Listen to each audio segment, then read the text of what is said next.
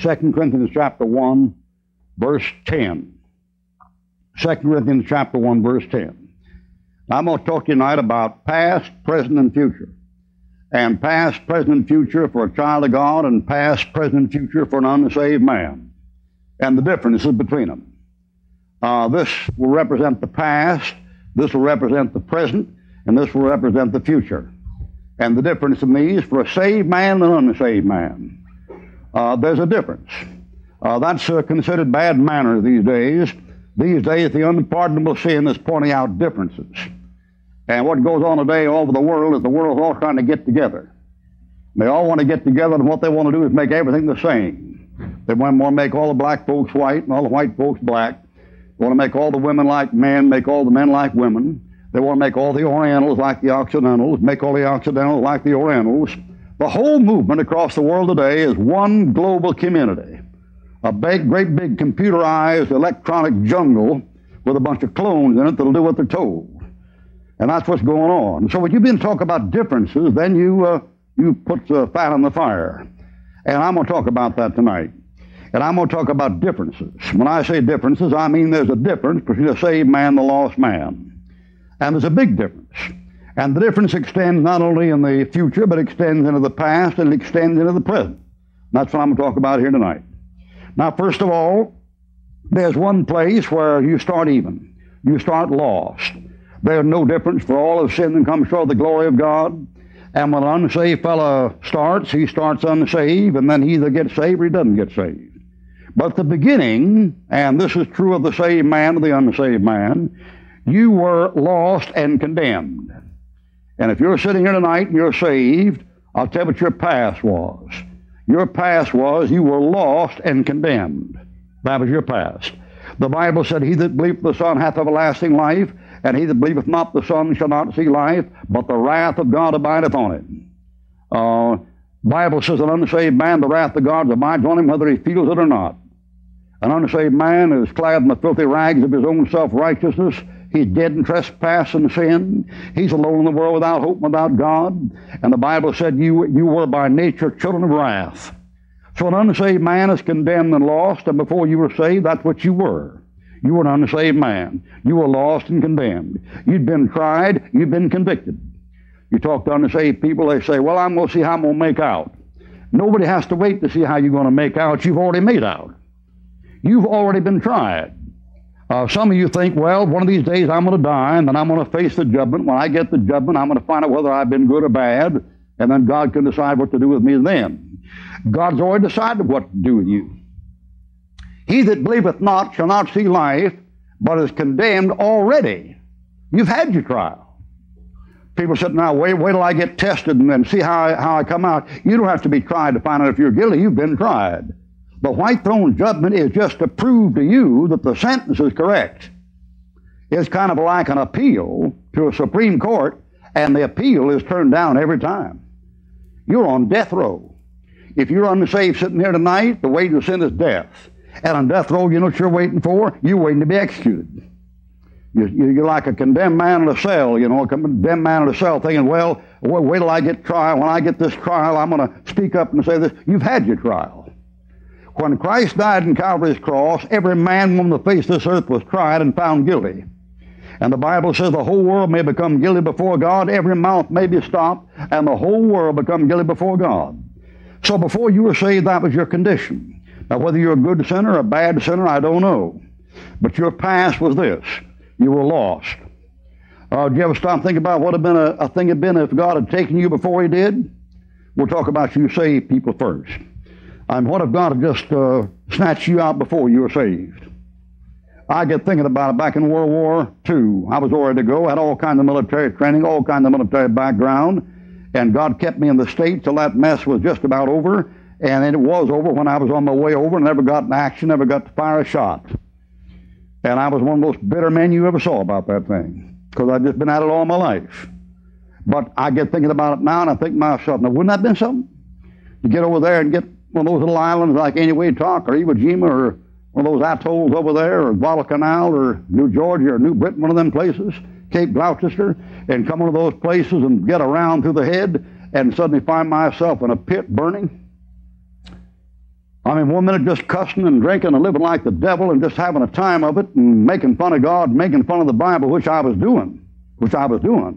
And the next minute I wake up and find myself on a fire and a bunch of people screaming and demons all around me. And I'm thinking, my God, this is a dream. I'm going to wake up.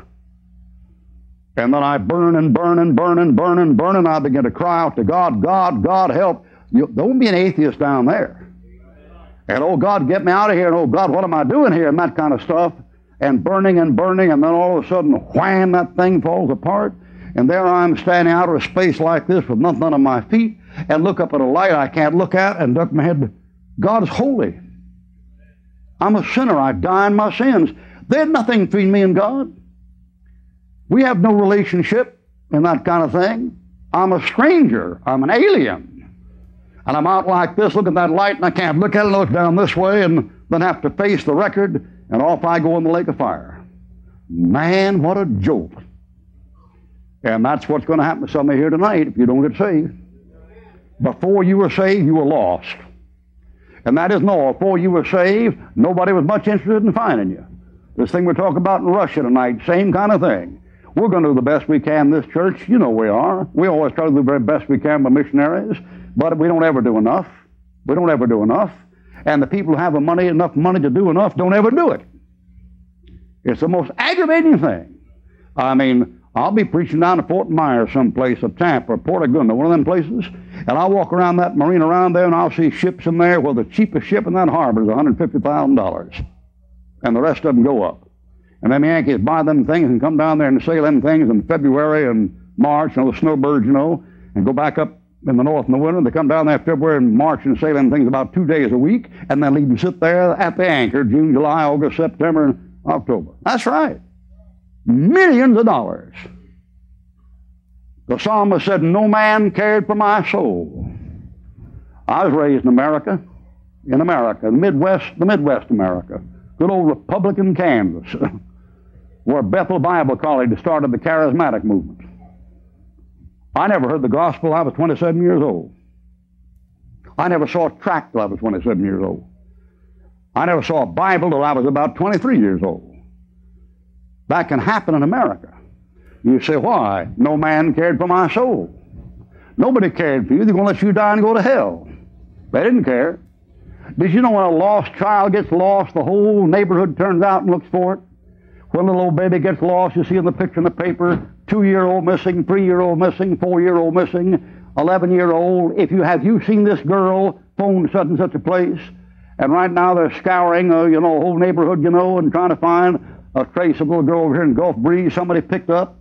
Everybody gets concerned, call out the fire department, call out the CIA, call out the Secret Service, call out the FBI, call out the police to get this one little old girl. And here you are growing up, going to hell and burn like a bullet and going to burn like a bonfire, and nobody cares anything about you at all. They let you go. You know what your past was if you were saved? You were lost and you were condemned. Now, the unsaved people work the same way. You're sitting here tonight and you're unsaved. You know what your past is? It's a mess. Your life is not a message, it's a mess. The average life of the average unsaved man reminded me of an article I saw one time about a famous coach who was hired by a baseball team and then kicked off. And they asked him to give briefly his history. And he said, my history was, I was desired, wired, hired, inspired, tired, mired, fired. And that's the average life. I mean, you people sitting here tonight that are unsaved, has it really turned out like you intended it to? You folks in your 40s and 50s, if you're lost, did it come out like you started out there and thought it was going to be when you were 18 and 19 years old? Did it really come out that way? I don't think so. I don't think so. I mean, you fell apart. The past was a mess. You're not what you used to be, and you're going to get worse and get more weak and get more feeble as time goes by. I heard of a woman one time, and when she put on her tax return, she claimed 50-cent depreciation on her husband because he was half the man he used to be. But those things, looking back, coming up through those things, a lot of things went to pieces, didn't they? A lot of aspiration and dreams and hope you have. Didn't they hit the rocks, a lot of them? I think so. Your past was a mess, not a message. And you know where some of you are right now? You're too tired to work and too much in debt to quit working. That's middle life. I guess middle life, you call that thing middle age, you know. When you get too tired to work and you can't quit working because you owe money. It's a mess. Now, maybe you've been to live a pretty good life, but your last life, your past life is still a mess. Why, America has the greatest drug civilization to face this earth. And it didn't just come up overnight. It came, first of all, from drinking. It came drinking beer and whiskey. That's what opened the drug traffic.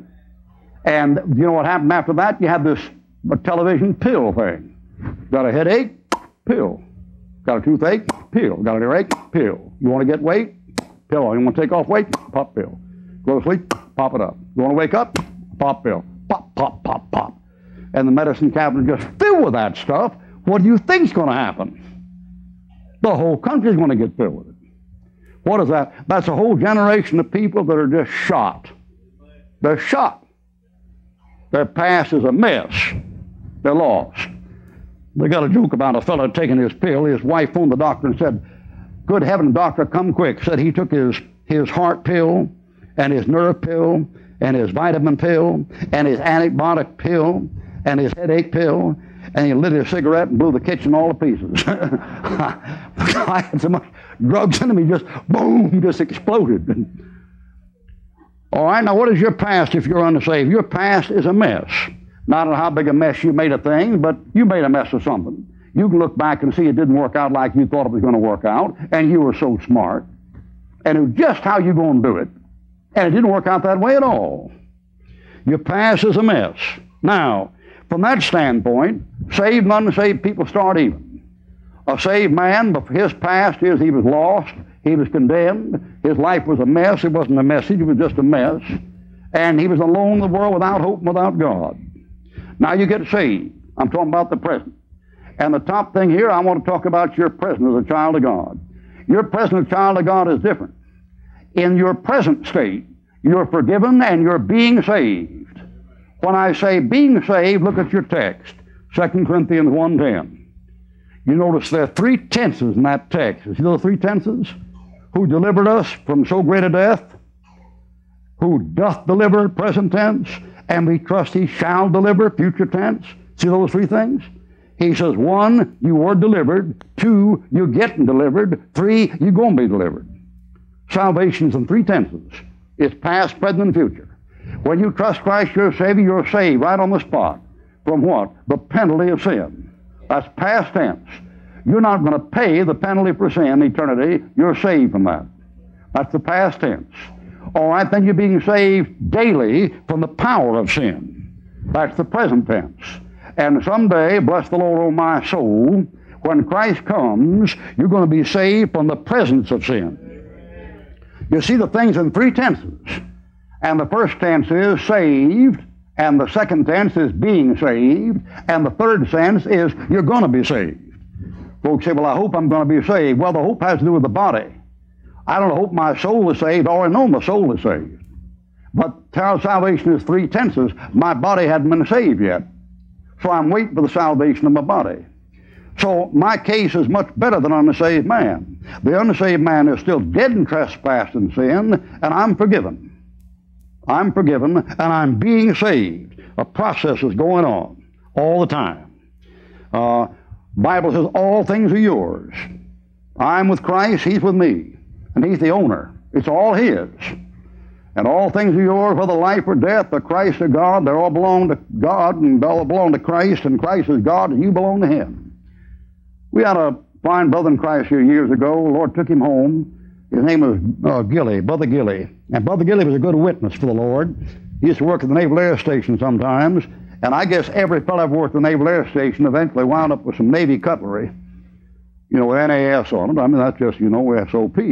And he was witnessing some fellow he was working with down there, and the fellow, he was getting tired of dealing with him, and Gilly would deal with him all the time. And father fellow, he thought he'd get rid of Gilly, so he told Gilly, he said, I bet you got some knives, forks, and spoons at home with NAS on them. And he said, well, yeah, I do, you know. And he said, well, that's stealing. You're taking something that isn't yours. And Gilly had to think real quick, set up one of them Nehemiah prayers, and he said, oh, yeah, that's mine. That belonged to me. What's the Naval Air Station? He said, well, no, it's that's mine. As far as that goes, well, everything you got is mine. And the fellow said, what? What do you mean? He said, your car's mine.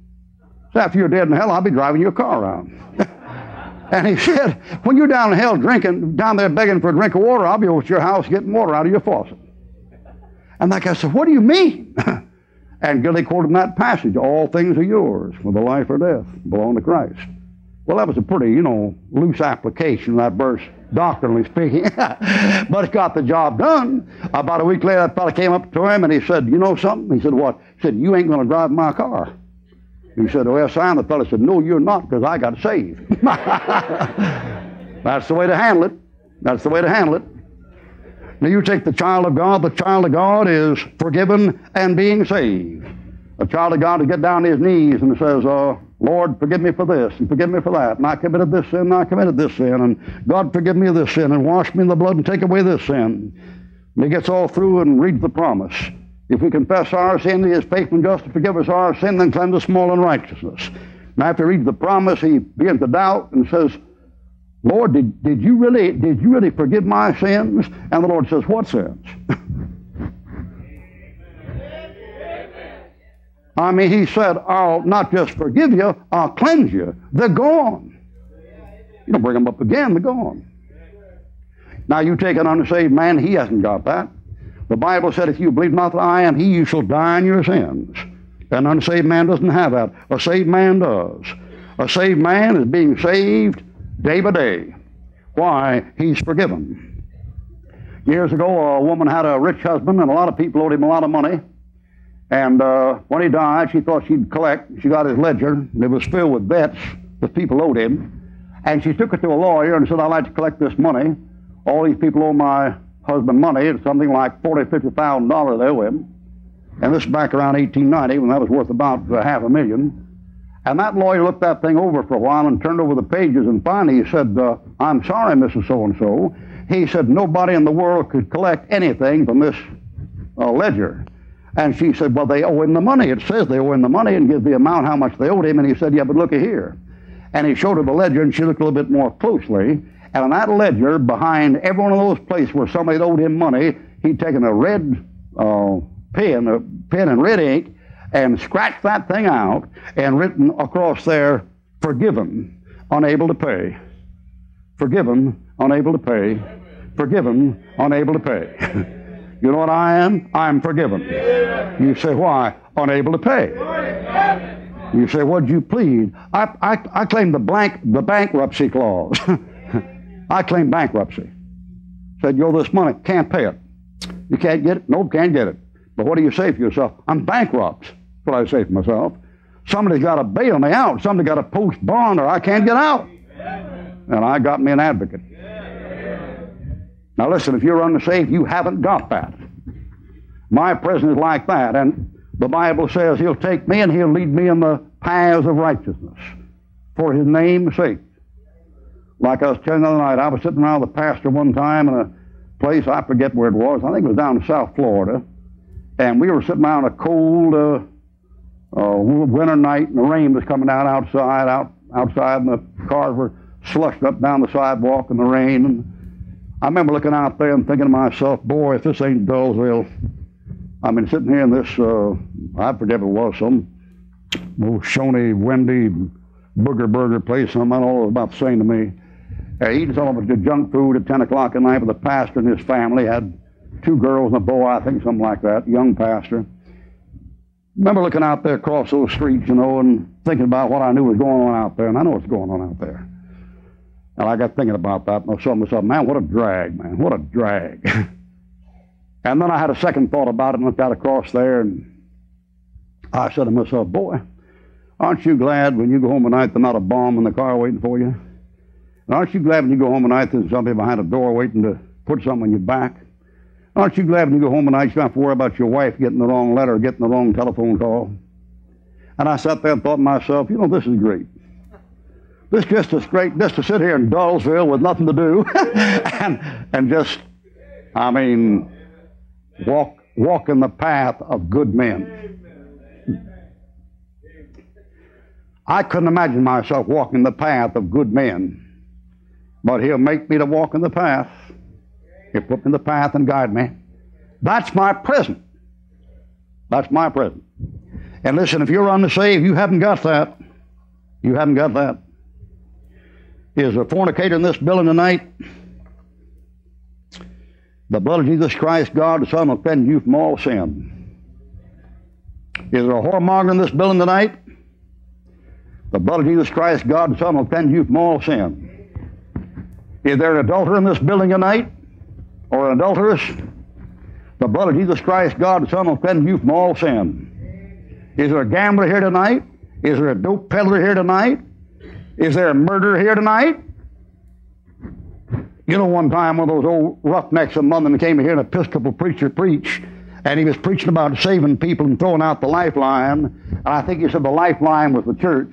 And he said if you were drowning, that the church is a lifeline that God threw to you to get you safely on the shore. And one of those old bums that came to the back end of that church heard that stuff for a little while, and then he got up and walked out the door. As he walked around out the door, the rector said, I say, sir, do you have to leave? And that old bum turned around and said, laddie, your rope ain't long enough, and went out the door. You know what he meant? He meant, I'm drowned. You ain't got a rope to reach me. You can't throw that far. I got one to reach you. I bet you mine will reach you. I don't care what you do in the rope I got will get where you are, ma'am. I don't care what kind of sin you got, my rope will get to you. I mean, Christ died for the ungodly. Christ died for sinners. Whosoever will, let him come and take of the water of life freely. So my present is great. My present is I'm walking the paths of righteousness for His name's sake, and I've got the Holy Spirit in me, and the Holy Spirit in me is going to guide me and lead me into all truth. Now let's take your case if you're an unsaved person. You understand what I'm talking about tonight? I'm talking about differences. I'm talking about where people are different. Now you're unsaved. Now what's your present condition? Well, your present condition is you're insecure and you're deteriorating. You are deteriorating. You say, what do you mean by that? I mean, you're getting older and falling apart. I mean, that's life.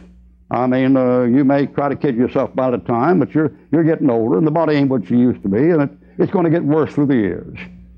And every January the 1st comes around, you take a new crack at things and decide you're going to fix things up, you know. And, you always make a mess of things before January the 5th. Sometime before January the 2nd, and you turn over new leaves and new leaves and new leaves and new leaves, and what you don't need is a new leaf. What you need is a new life. The new leaf isn't going to do it. You know what the leaf factor is in the Bible? It's the fig leaf factor. And the fig leaf factor is trying to cover up your nakedness with your good works. You're insecure. You're deteriorating, slowly but surely. Your hair's coming out. And your teeth are coming out, and your chest is falling on you, and your feet are getting flat. You're getting stiff back, you can't sit up very long. Hurts right down here, you know. And the bladder doesn't work like it should, and the kidneys don't work like they should, and how these headaches all the time, you know. And the doctor says you need glasses. And on it goes. Let's just face it. You know what your present is? You're just falling apart like a junk car. You say, well, I'm 20 years old, I'm not begun to go to junk yet, but you will shortly. You will shortly. I mean, you'll deteriorate, and in the day and age in which you live, there'll be a number of factors that work on you. I mean, you're going to have to live with them, and they're going to work you out and beat you to pieces. I tell them last year I gave each of my kids something worth $17. They said, what's that? I said, $100 bill. That's about what it's worth, about 17 bucks. Why, what have you people that are unsaved here tonight, why do you hang on to what you have so tenaciously when there's nothing to it? Your money isn't any good. Paper money ain't good at all. Going to put a computer in there. Look, get out the Guinness Book of Records and look at it. And the greatest robbery anybody ever robbed anybody of was done by a computer. I mean, you say, well, it can store so many figures and facts in so short a time. Yeah, it can make you rob more money in less time than ever robbed before. All they got to do is change figures on there, press the right button, pull the right lever, print the right this and that, and they done mess you up out about $40, $50 million. You haven't got anything to look forward to. War in the Near East, war in the Middle East, war in the Far East. The Far East is too far away, and the Near East is too near, and they worry about the population explosion and try to cut down the births, and at the same time they're trying to multiply them and trying to take care of the ozone layer. What do you got to face forward to anyway? Your president is insecure, is shaky, your government is shaky, some of your families are shaky, and you made a mistake. You made a mistake in thinking that you would get into sin and then get out quick. And some of you got into sin, you're not out of it yet. It's going to take you some time. I don't know how many times in the invitation I've gone to a fella, and the invitation said, wouldn't you like to accept Christ your Savior? Well, I'm just not quite ready yet, preacher. But what's the trouble? Well, I got a few things in the family I got to get straightened out. I said, maybe you'll never get them straightened out. Well, I want to wait till I get them straightened out first. You can go to hell waiting to get them straightened out. I mean, you figured you got in and do the wrong thing, and you rejected Christ and thought you'd live without Him, and you figured when the time came to get saved, you'd just get saved when you wanted to get saved. You know what you found out? You found it was a lot easier to get into sin than it was to get out of sin. And a lot of people have found that. A court jester for Francis I, who was about to send an army into Italy, they were talking there, and the king and his princes and dukes were talking about the army, and they're figuring out ways to get the army into Italy. And the court jester said, Your Majesty, if I were you, I'd be figuring out ways to get the army out of Italy. I mean, maybe you can get in it, but then how do you get back out of it? Some people like that get into sin and hang on right on to the end and then go down with the stream. I mean, they're going to go to work on you, and there are going to be other factors that work on you. And you're going to have to face them day after day after day.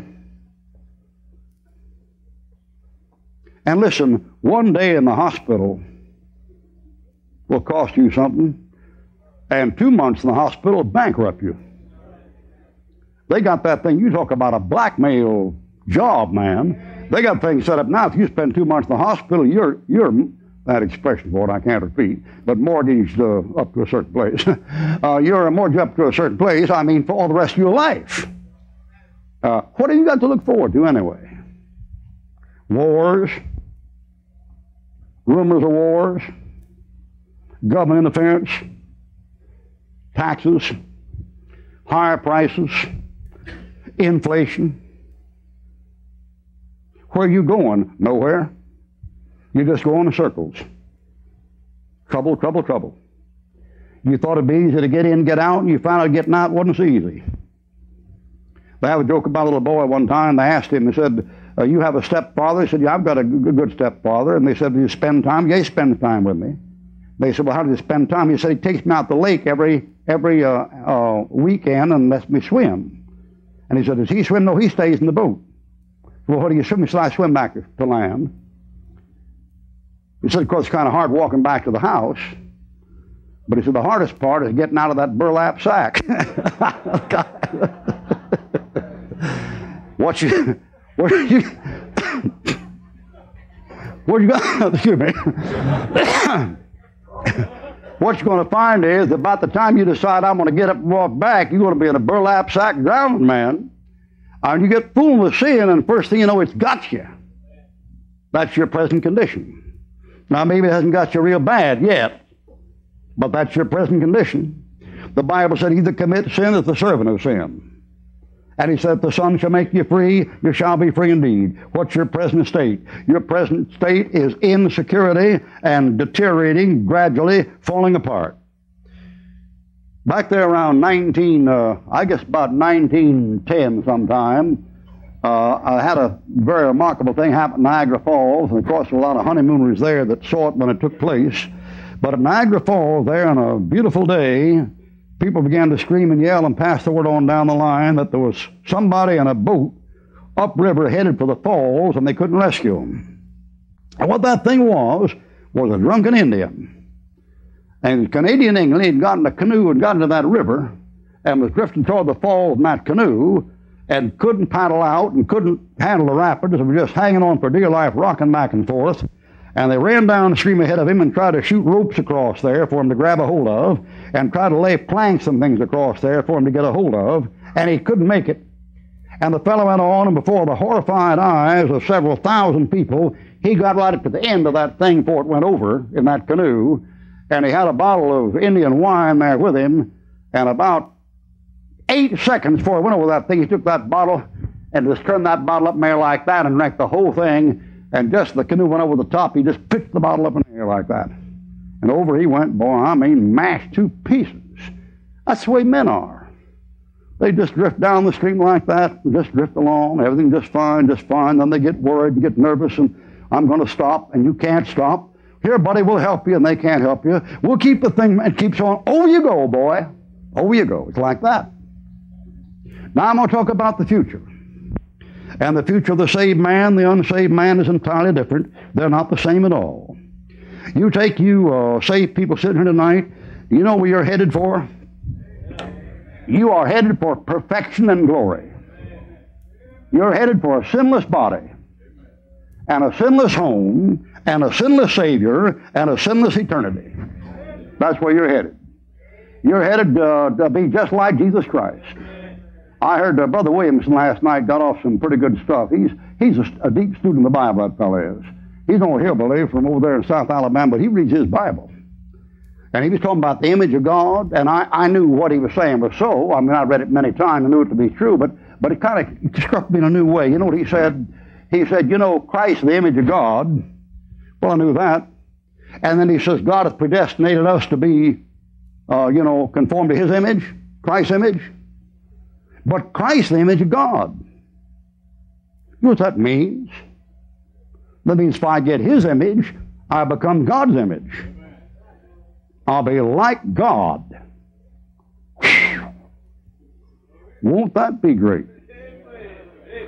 I mean, think of being able to appear and disappear and travel faster than light and be sinless and never have a dirty thought and never have a wrong motive and never think anything wrong and never say anything wrong and never do anything wrong and enjoy it. That's great, man. That's great. You know, talking about all these charismatics, making, $20 million a year and you got a leopard seat car and that junk. That's small stuff. How'd you like to be in a place where you could do whatever you wanted to do, as long as you wanted to do it, think anything you wanted to think, say anything you wanted to say, and never have to even check it to see if it was right. Just turn her loose, let her rip, and let her go, and everything is perfect. That's where I'm going. Every time that clock ticks, I'm getting closer and closer.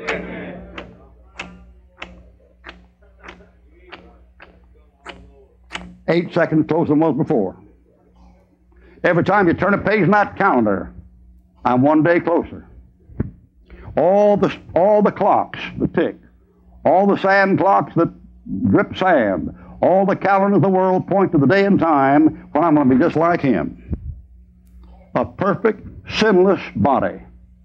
A perfect, sinless soul, a perfect, sinless spirit. I'm headed home to glory. All things depend upon your destination. I mean, I've traveled in planes up and down this country for years and years and years. That's the understatement of the year. I mean, I've been up there, like I say, longer than a seagull with sore feet, man. When I get in those airplanes, I've been up in the air longer than the pilot. I've been up in the air more years than the pilot is old. I mean, a lot of those pilots are under 40 years old. I've been flying since 1944. What's that? 48 years? Yeah, 48 years. If that pilot's under 48 years, I'm flying before he's born. I've been up there when he's sucking a bottle. And flying up down there and flying up down the back and forth that country, all up and down, I see some things and learn some things. And I'm looking forward to a day when I'm going to fly away permanently and get in the right place at the right time. Perfection, headed for glory. When I get in those planes, I look around and I see all these people sitting here and I wonder myself, where are they going? I mean, they're all going to New York, or they're all going to Philadelphia, or going where I'm going, they're going to Atlanta, or Las Vegas, or Frisco, or some other place. But you know something? It isn't so much the place you're going down here, it's what's waiting for you when you get there. I mean, everybody who dies is going to meet God. The spirit shall return to God who gave it. That's what's going to happen. You're going to go back to God. But the question is, what kind of a reception you're going to get? That's the question. I'm on a plane, look across there, and here's a fellow sitting over here, and he's looking out the window like this, and looking around the place like this, and he's smiling, talking to people, looking out the window like this. I found later he's a POW, and he's just been released, and they're shipping him back from Korea or Vietnam, and he's coming home. He's so excited. He happened to see his wife for 2 or 3 years, 4 or 5 years. He can't wait to get where he's going. And 2 seats behind him, I see 2 fellows sitting there, and there's a pair of handcuffs there between them on the armrest. Poor boy going to face a murder rap out there at Fort Leavenworth. Now, don't you know the thing that counts is what kind of reception you're going to get when you get there? Back on that plane somewhere, there's a fellow sitting there, and he's kind of slopping the mouth, looking out the window. He's got a medical doctor sitting by him, taking him off someplace, confine him in an insane asylum. And back there someplace, a young girl, she's all excited, looking out the window, talking to everybody, reading all the magazines, nervous, clam at low tide, and shifting around, and she's going to get married. She's going someplace. When she gets off the plane, it's going to be a wedding group and kinfolk and people, and the fellow she's going to marry, rump to meet her, all this stuff, you know. What a great homecoming. But that guy heading for the pen, for the slammer, gets out there, and here come the hacks and pick him up, haul him off in an armored car, and put him behind bars. Are you saved? If you're saved, you got a reception waiting for you. You got a reception waiting for you. And if that Bible's right, that reception, there's going to be palms of glory raised and shouting and hallelujahs and praise the Lamb, and you're going to see the one that loved you and died for you and shed his blood for you, and you're going to go to a place where there's no sorrow, no pain, no crying, no death. Don't tell me you won't enjoy a trip. Don't tell me you can't enjoy a trip to a place like that. How come you're not enjoying the trip? I mean, think about where you're headed. You're headed for perfection. And someday you're going to see it. Hallelujah around the throne, praise, glory, honor, and blessing to the Lamb, him who sits upon the throne, glory to God, and it's going to be perfect. You say, well, I get so tired, Brother Ruckman, I get so impatient waiting. I do too. I do too. You take these fellows talk about Russia, you know, and these places over there, and the response to the gospel, you get so hungry to see that, you're ready to drop everything and go. I bet some of you feel that way right now. And I don't blame you feeling that way. I feel that way myself. But I've learned something. You got to do what God tells you to do. I mean, there's probably a time when Brother Root, I know there was a time Brother Root had to sit there in class and learn that Greek and Hebrew. He had to sit there. It was a drag. And then here he is over in Russia having the time of his life. But you're faithful in that which is little before you're faithful in that which is much. So don't go off half-cocked like you're going to do a big thing. But I understand it. I understand that response. Why, you say, well, I get so impatient waiting for the Lord to come. I do too. People say, Ruckman, I thought you said he was going to come in 1989. I thought he was. I really did. Honest to God, did. You say, what do you think now? I'm disappointed. I hope he'll come this year. But as sure as I'm standing here, the time's running out. It's getting closer and closer and closer. You say, well, I'm patiently waiting. It's been years and years. Listen, the folks in the Old Testament that died before Christ came had to wait 4,000 years for the Lord to show up. 4,000 years. And those souls down in paradise in Abraham's bosom are sitting down there, and every tick of the clock it's getting closer and closer and closer. But they waited 4,000 years. Bless my soul. Nobody in this building's waited 100 years yet. You wait a little longer. The final end is going to be perfection. You get talking about these things, and these materialistic, modernistic, hell-bound, demon-possessed socialists say, well, they say, Ruckman, you're just promising pie in the sky by and by. That's very true. As a matter of fact, that's when you get your pie at the end of the meal.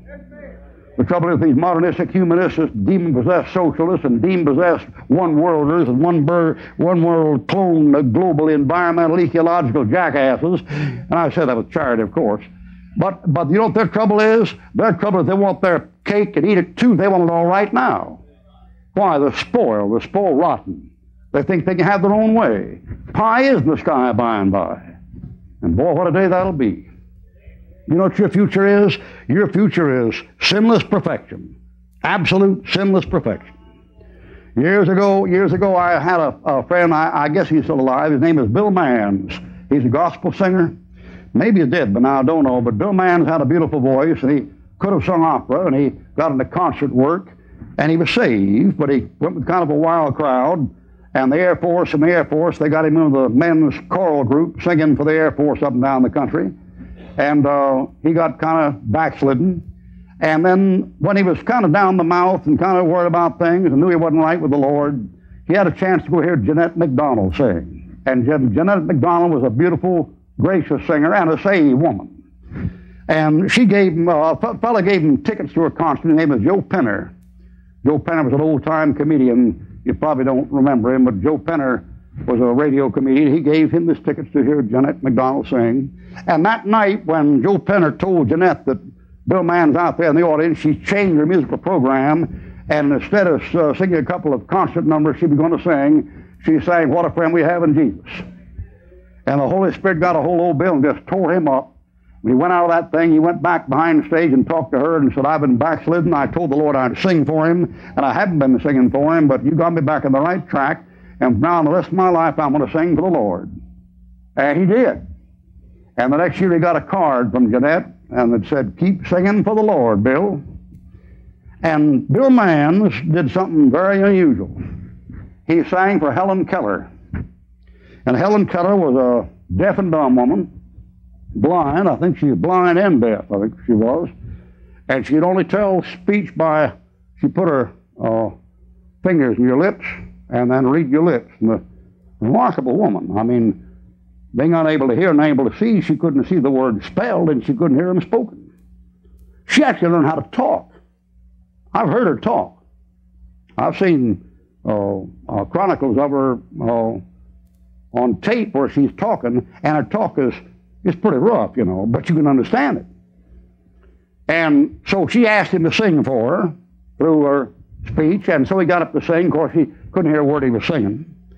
And he sang, were you there when they crucified my Lord? You know,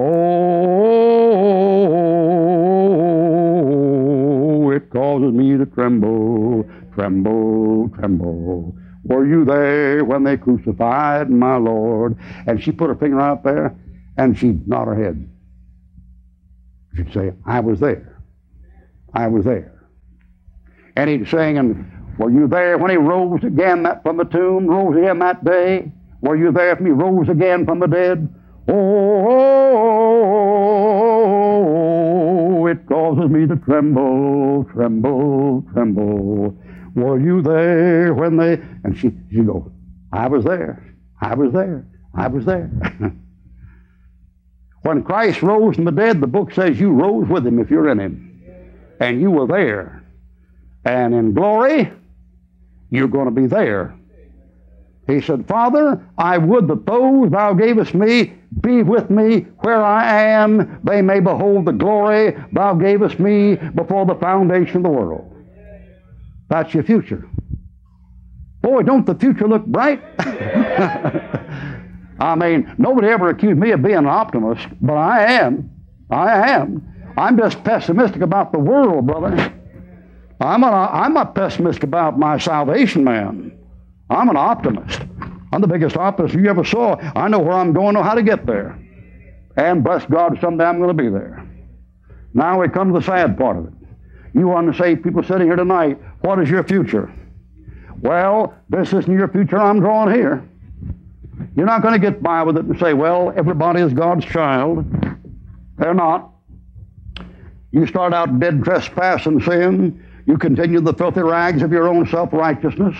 What's going to happen? Do you think God's going to let you in there with that crowd that's praising Jesus Christ for his righteousness? Do you think God's going to let you in that crowd that's standing up there saying, my hope is built on nothing less than Jesus' blood and righteousness? On Christ, the solid rock I stand, all of the ground is sinking sand. What would you be doing up there? You've ever said, hey, look at me, I kept the commandments. Hey, look at me, I got baptized. Hey, I take the sacraments. Yeah, I gave the cerebral palsy fund. I supported the Red Cross. I paid my debts. I took care of my wife. I worked a double shift in order. Who's going to pay attention to you? You ain't going to give them that bunch.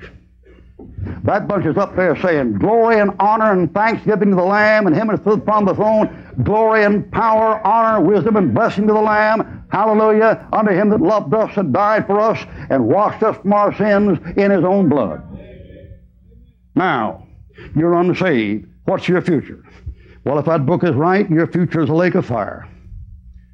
You say, well, I live a good life and I'm going to die a good death. You'll be like a great man and die, and they're going to talk about what a wonderful fellow you were at your funeral and how kind and magnanimous you were and how you helped folks and how philanthropic you were and what a fine fellow you were. And the time comes to die, a great fellow like you, you think all the chariots in heaven would come down to pick you up, wouldn't you?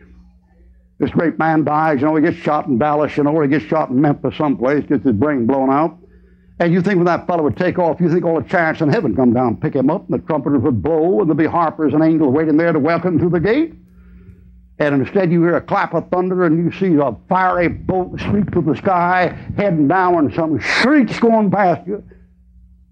If you're on the safe, you don't go up, you go down.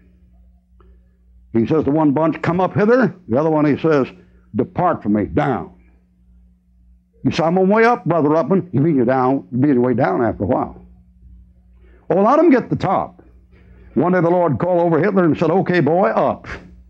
And got him up where he owned half the world, man. That fellow took over Russia, and he took over Finland, took over Sweden, took over Norway, took over France, took over Romania, Bulgaria, Hungary, Czechoslovakia, Poland, and Greece and Albania, and most of North Africa, and half of Russia. And then one day God said, down, boy. And down he came, all the way down, soaked in gasoline, burning the Right Star Garden. That's the end of him. Here's Mussolini. One day God said, up, boy. And up he comes, old jaw sticking out, Benito Mussolini, the fascist dictator, up there having him a time, bombing Ethiopians out of the britches, one of the world's greatest dictators. And one day God said, down, boy, down.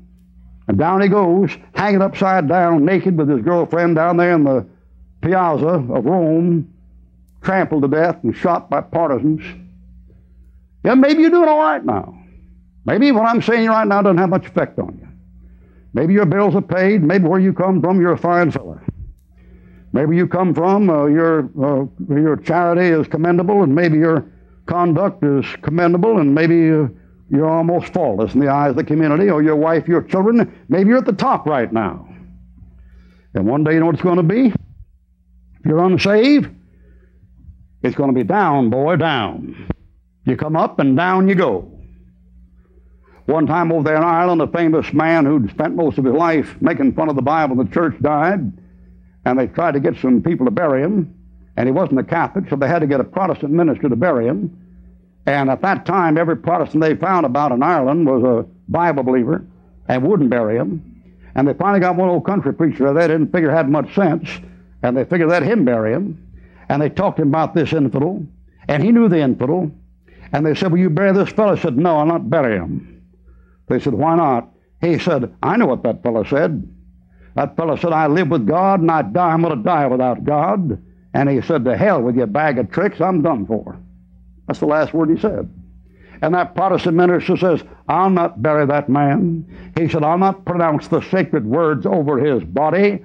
He lived damned, and he died damned, and he's damned right now and in hell. Some of the Irishmen pretty, plain talkers. He lived damned, and he died damned, and he's damned right now. That's some way to answer a funeral charge, isn't it? And he's in hell right now. And the fellow was. You know what your future is? If you're unsaved, your future is a lake of fire. William the Conqueror, that conquered England, was a great conqueror. And he lived high on the hog and low on the chicken. He took a doomsday book and took everybody's land he didn't like and converted it into forests where he could hunt.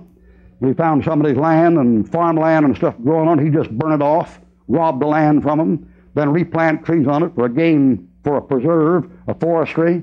At one time he finished burning off somebody's land, and his horse came along there and put his hoof on a hot cinder in the ground and jolted like that, and he hit the pommel of that saddle and hurt himself internally, and in 2 days he was dead. And he hadn't been dead for 24 hours. His son got on the throne, and his body lay around there about 3 days with nobody to bury it. And finally the Roman Catholic bishop in that part of the area had been close to William the Conqueror, came around to bury the body of William the Conqueror out there on the church property, and William II, his son, stopped that bishop and said, I'm reclaiming all the church property for England, and you'll not bury my father on that piece of land. My father was a robber, and you'll not bury him on church property. Up, Willie, up, boy, up. Oh, you at the top now, are you? Okay, down, boy. Down, boy. Down you go. Down you go. Your future, if you're unsaved and that Bible's right, your future is hell. That's your future, and that's where you're going to go. I heard of a fellow one time, a very wealthy man. They knew he was a land hog, and he got maybe about 6 years old, and there was some land out in a certain part of the country they knew he wanted, and they got him out there. The fellow who's going to work on him, and got him out there, and he said, "Now, tell you what, Mr. So-and-so, we'll let you walk," and he said, "We'll give you all the land free that you can cover, that you can walk around by sundown. We'll give you all that land free. You can walk around it. We'll give you till sundown, and all the land you've walked around by the time the sun goes down is yours for nothing." They knew what he'd do. That fellow just broke his neck to get around a piece of land about 5 miles by 5 miles by 5 miles on the side, and he got his land all right. He covered about 10 miles, had a heart attack, and they gave him his piece of land. It was about 3 by 6 by 8. That's what he got. Up, boy. Down you go. Put him in bed with a shovel. Good night. On the bottom. Fellow died, he went to hell. If you're unsaved, that's where you're going, according to that book. Now, don't get mad with me. Don't get upset with me. Stop this stuff and say, well, hellfire, and don't give me that stuff. I didn't write the book. Jesus Christ spoke those words. The term hellfire is not my expression. That came out of the Sermon on the Mount. But if the Bible is right, you know what your future is, an unsaved man? Your future is hell. Are you here tonight, anyone near my age? I don't see a whole lot of folks here tonight my age, but if you're over 50, you know what you ought to be saying right now? You ought to be saying to yourself, what's a soul? Have I got a soul? What happens to a soul? What's going to happen to me when I die? How come people are always reading the Bible? What's in that book? How come them folks keep reading? That's what you ought to be asking yourself. Not how can I make another fast buck? You ought to be saying to yourself, am I going to live forever? What's eternity? What is it going to be like in eternity? Those are the questions. So you're asking yourself, what about the stock market, the Dow Jones average? Ain't going to come to nothing. Your future is a lake of fire. We have in this country a fellow who's a great soul winner. I thought about getting him in here a number of times, and I just, with what I've got to do, I can't handle the correspondence on it. But Carl Hatch is one of the best personal workers there is in this country. And that's about all he does is personal work, but he's good at it. And Carl Hatch can come almost any church and get folks stirred up pretty quickly about soul winning. I won't tell you how Carl Hatch got saved. He had a buddy. I say a buddy, they pal around together, but they weren't too friendly because they were both courting the same girl. And this one fella decided he'd show off for this girlfriend. He got him a plane he could fly, a small Cessna. He was about 23 or 24, and flew over her house, was doing stunts above her house out there in the country, and showing how smart he was. And Carl was in the ground watching that thing and cursing him. Both of them were unsaved young men. And something went wrong with that plane, and that plane crashed. And Carl was down the ground yelling, "Let her go, let her hit, boy, let her burn, boy." And that thing hit and burned. And that thing burned, and off there across the field, Carl could hear that fellow screaming in that burning plane. And he laughed and jumped up and down and said, "Burn, you so-and-so, serves you right, you dirty so-and-so. Burn, boy, hope you burn good." And had his funeral a couple of days later. And Carl had been sobered up a little bit by then, but he went down to the funeral and told the funeral director, I knew so-and-so pretty well. He's a friend of mine. I'd like to see him. He said, "No, we got a closed casket funeral. You can't see him." And he said, "No, I need to see him." And he said, I think you'll regret it if you do. And he said, "Listen, is there the law says I can't see him?" And the funeral director said, "No." And he said, "The law said that I'm able to see him." He said, "Yeah, according to the law, you can see him if you want to see him, but if you take my advice, you won't do it." He said, "I don't give a about your advice. Let me see him." So he pulled back the lid in that casket and went and looked at him. And old Carl Hatch took one look. And of course, for them, they fixed him up pretty good. But not good enough so you couldn't tell he just burned like a sausage in a fireplace. And Hatch took one look down there and gasped and drew back. went back in the funeral parlor and sat on a chair and just sat there and didn't do anything. While the funeral was being taken place and the people came in, they're singing, he never even went in the main auditorium. He just sat out there in the hallway and sat there. And just sat there. You know what he was saying? He was saying, oh God, don't let me die like Billy died. Don't let me die like Billy died. I don't want to die like that. I don't want to burn like that. Oh God, don't let me burn like that. And boy, about 4 days later, Carl Hatch got saved. Because he got thinking about that thing. In his part of the country, the preachers preached about hell. And old Carl knew one thing. Carl knew if he didn't get saved, he's going to burn. And he didn't want to burn like his buddy burned. Now there it is. If you're unsaved or saved, that's your past. If you're saved, that's your present. If you're unsaved, that's your present. You could put them up here all night.